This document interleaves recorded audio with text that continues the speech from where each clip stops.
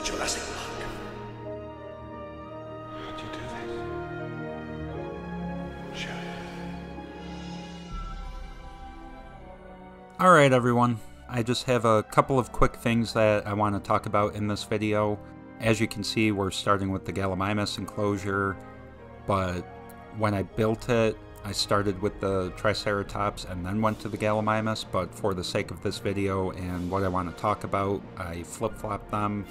So the end of the video looks a little weird. It shows the Gallimimus paddock and it's unfinished, but it's supposed to be that way. So anyhow, in regards to where the Gallimimus paddock ended up being, as I said in the first video, I made some alterations to the fences and kind of where certain dinosaurs are kept. And if you look at all of these maps that are popping up on the screen, for the most part the Gallimimus would be in the southern portion of the park, but according to the JP Legacy map, the Gallimimus stampede actually happens in the enclosure that was supposed to be for another. It should have been another Brachiosaurus and Parasaurolophus or herbivore enclosure, but since the stampede was there, and I feel like, you know, most people associate the Gallimimus in general with those mountains in the, you know, the valley where they stampede, and we never actually get to see the Gallimimus enclosure before they supposedly break out, if the JP Legacy map is correct.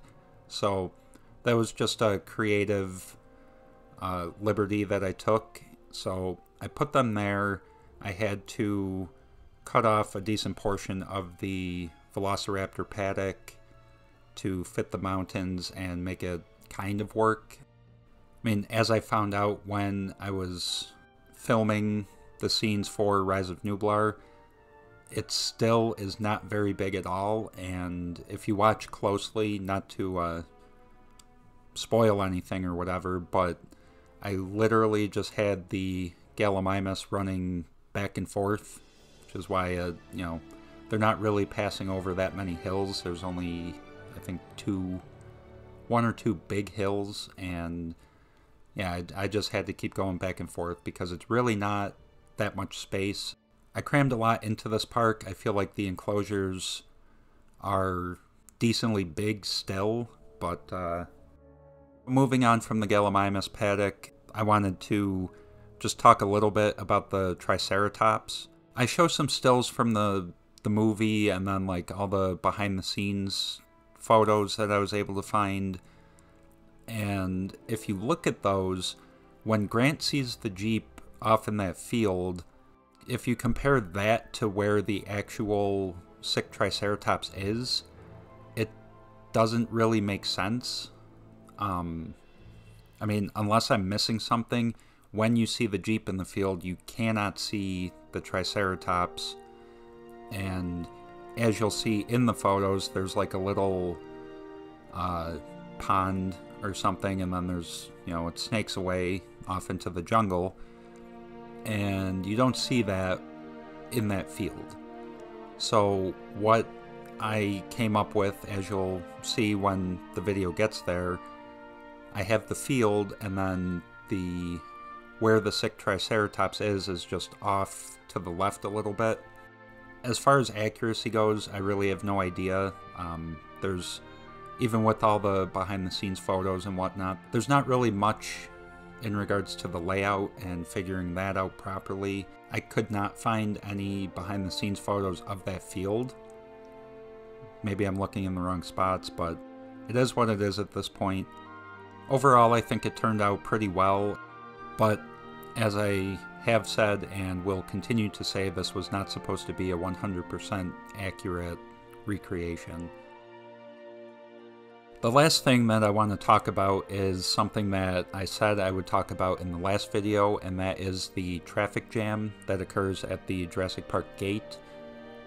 That is a result of overlapping the tour tracks, and unless you're going to alter the route of the tracks and create like a separate exit from the park, which I don't believe there was, it's going to have to stay that way. And I'm going to do my best to explain the quick fix that I have found to eliminate the traffic jam, but unfortunately it also eliminates all the other tour vehicles depending on how you have the park set up.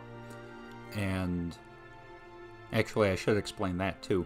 What I mean by that is when I upload this to Nexus, I'm not entirely sure which one I'm going to have set up, but as you go along the tour track, there is a tour building at the river cruise. There's one by the Velociraptor paddock, which that area is not done. That kind of got put on hold when the mod stopped working, and also at the point where I was pretty content with the build, I couldn't place the building that I wanted to. The game kept crashing, so that's a work in progress. But anyhow, there's also a tour building at the lagoon.